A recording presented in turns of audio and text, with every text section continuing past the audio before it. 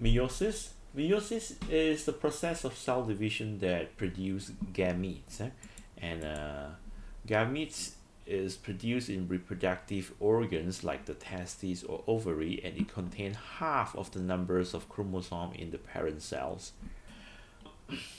And during meiosis, 4 new cells will be produced by one parent cell. This is different from mitosis. Mitosis will produce 2 cells, but meiosis will produce 4 cells. Okay, and mitosis is for the cell divisions of somatic cells, and meiosis is for reproductive cell. Okay, let's see the process. Like the mitosis, at the beginnings, the chromosomes thickens and become clearly visible. Okay, this is the chromosome. It becomes very thick, clearly visible, and each chromosome duplicates itself and joins at the centromere. This is still the same as mitosis. Okay, it becomes thickens and then it duplicates and then joins at the centromere.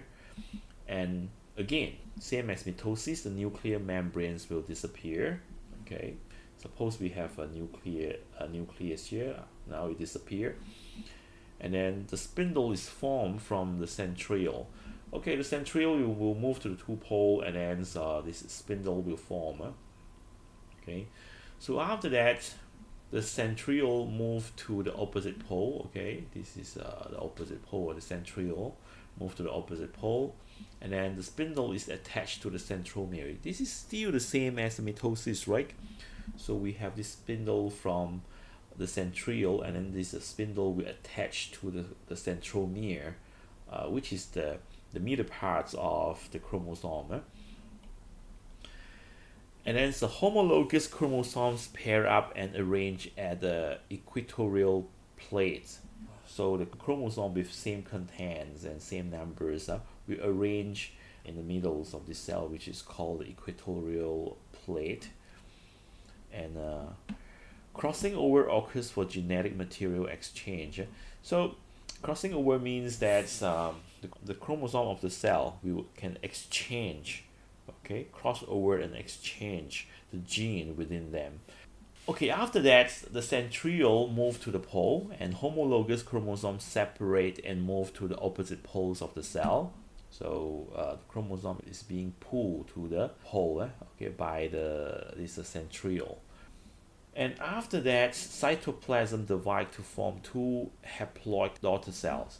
Okay, so after the chromosome move to the 2 poles, then the cytoplasm will divide to make it to become 2 cells. So in the daughter cells, the chromosome arrange at the equatorial plate again. However, these times chromosomes are not paired. So just now we learned that it produces 2 cells, okay, and these 2 cells has chromosome, and the chromosomes again arrange at the equatorial plate. Yep. And after that, the chromatic separates and move to the opposite pole. Okay, so you arrange here and then you move to the opposite pole. Okay.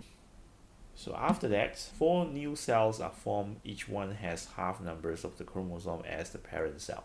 So it forms 4 new cells, and then the new cells carry the genetics informations as the mother cell. Okay. So we can see that from one cell, it can produce 4 cells. Importance of meiosis.